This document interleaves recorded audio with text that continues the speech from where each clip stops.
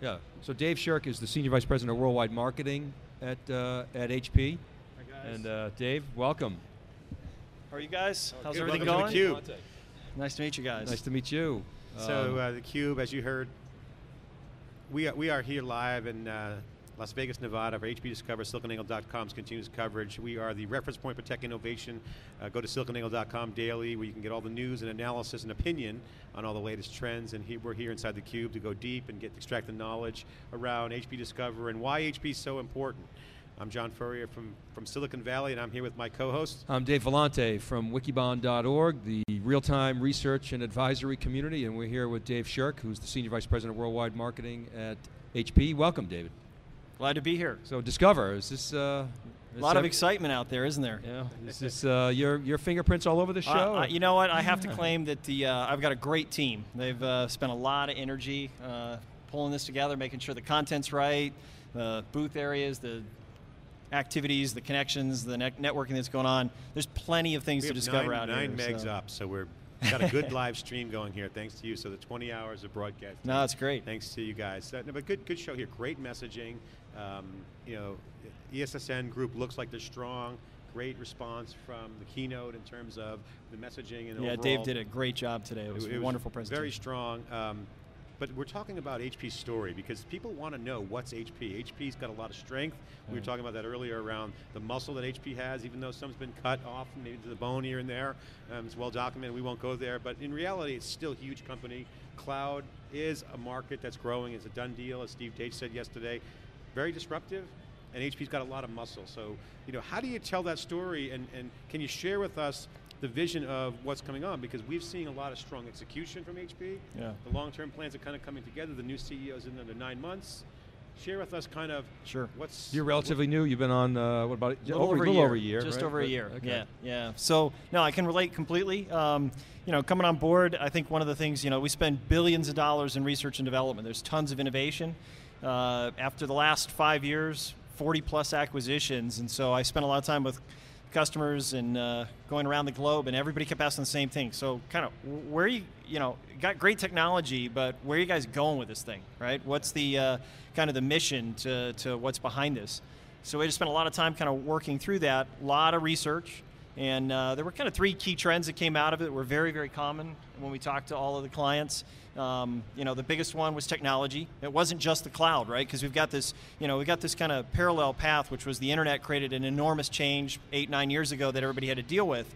Well, now, not only do we have the cloud, and they're all trying to figure out what to do with that, but we also have mobile computing, right? They're not the same thing, and so, when you spend time with clients, they're kind of struggling with how that all needs to kind of come together. And then on top of that, one of the stats we saw yesterday was that the information explosion, we talk about it, but I don't think everybody realizes that all the data that's passed through the internet since its inception was actually replicated once again, so a doubling in 1 year of the past kind of 17 years of information. So when you kind of tie those pieces together, that gives us a huge technology problem, right? It reminds me of that chart where it shows the history of the Earth and where the humans fit on that timeline, and the dinosaurs, and humans are like that little sliver, right? Right, it's like, right. Yeah. It's exactly. We're going to look back at this and probably laugh, right? Because I always tell everybody, what's after cloud, right? And that's, well, first we got to survive cloud.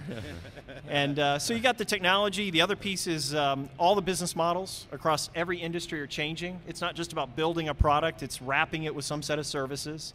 And then you've got the demographic change. What a lot of people don't realize, unless you walk the show floor out here, is that half of the workforce globally are millennials. These are people that came out of the womb connected to social networking, right? So when it comes to kind of thinking about how they do business and what they want when they enter a company and the kind of consumer orientation they have is very different. So when we saw that piece, we're like, you know what? We tested a lot of words, and I think the thing that was probably the best said, a customer stood up at a meeting, and we were kind of going through and said, what's your value to the business? What are you doing, right? And they said, it's really simple. Our entire mission is to turn the business on, any segment, where it wants it, how it wants it, when it wants it. And that was kind of the birth of the words, Instant On, and then it evolved to the Instant On Enterprise. And so when we did that, we looked at that piece, and that's kind of how the genesis of that idea came to play, and it's playing out really, really well with clients. And it wouldn't mean anything if it wasn't for the hardware, software, and services wrapped around that and a bunch of solutions we've done. So it's pretty well received, and we got a long way to go, but really resonating. One of the things we've been impressed with is we've seen the meat on the bone with ESSN and the execution, and we're seeing the vision with Instant On and mobile and the end-to-end, and it is early, but it's a great vision. HP's had some good visions in the past. I mean, the Agile Enterprise is fantastic, but it never became actionable. How do you make this vision actionable? You said it's early, and we recognize that. Where do you see this in a couple of years? No, it's a great piece. I mean, it's interesting you bring up the Agile Enterprise, because one of the first teams that I had a chance to go interview was the team that launched that. And I said, so what, it was great. The story was great. Right. I remember as a competitor, hiding from that, right? That was one of the things. A lot of times competitors stole that. Exactly. It was right? great flattery. And they said, actually the thing we probably didn't do well enough was we didn't realize how important services were to the overall equation, right? We had the technology, we had the hardware, we had some software, but we didn't have the services footprint.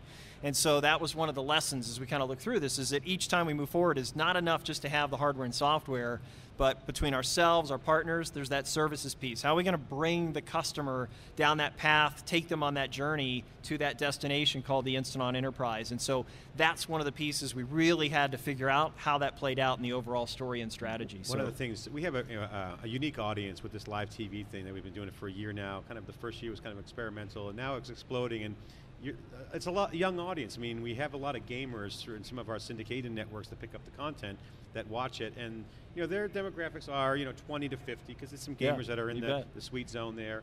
But for the young guys out there watching right now, we have some traffic coming in here.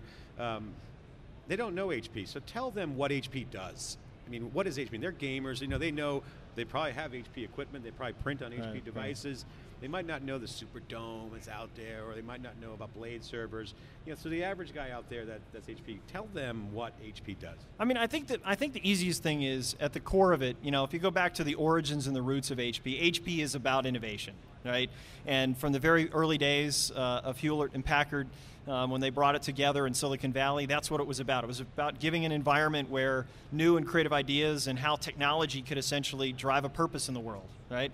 And so when you look across HP, HP's got lots of pieces, right? We've got our PCs and all of our tablets and so forth. We've got our printers and lots of multifunction devices, but a lot of people don't realize the largest part of HP is the business piece, right? How small, medium, and large enterprises use technology to drive their business, how they go to market, how do they serve their customers, how do they serve employees, and how they do that in a very advanced and unique way. And there's a lot of leverage within that. So to the young community that's out there, it really is about, how do we bring some of this incredible innovation to the market and put it to work in business on a day-to-day basis. That's a big part of what we're all about, and a big part of what we're showcasing at the event this week. We're getting the hook, but I do have one final question. Sure. The last 10 to 30 seconds or so. What's the plan to get the word out? I mean, people, you talk about, this is an interesting conversation. The new, we talked about, let it be or live and let die in the Paul McCartney in the theme. McCartney, yeah. If you let it be, and it's kind of same old HP. We're seeing some energy around HP with the management team. You guys are going for it. It's obvious to us. What's the new plan? I mean, obviously, you got to do newer things. How are you going to get the word out marketing-wise? So I think, marketing-wise, this is the other change, right? It's all digital. Right? We are pretty event-driven culture as a company, and one of the changes that we're going through is really embracing social media, embracing the new communities, embracing anything we can possibly that's digital. And so we've been trying to forums like this. theCUBE is a great path, right? Throughout this, we've got the buzz going, we've got all kinds of blogging happening throughout the event. That's a really key part of the strategy. And so the Instant On Enterprise campaign that we launched back in January, the entire thing is digital. Every forum, where our folks that we want to talk to are hanging out, sharing stories with them, telling stories, and just creating that overall community of all the folks that are technical, business, IT, around the world, all their partners, to kind of come together and really drive the knowledge of HP forward. And that's what it's all about for us. How do we drive that conversation? Dave Shirk, thank you very much for coming on. I love the energy that you bring. Terrific event here. Congratulations on pulling it off to you and your team. And thanks for coming on theCUBE. No, great. Thanks, guys. Keep up the good work. All right, Dave, that's fantastic. Spread the word. Thanks.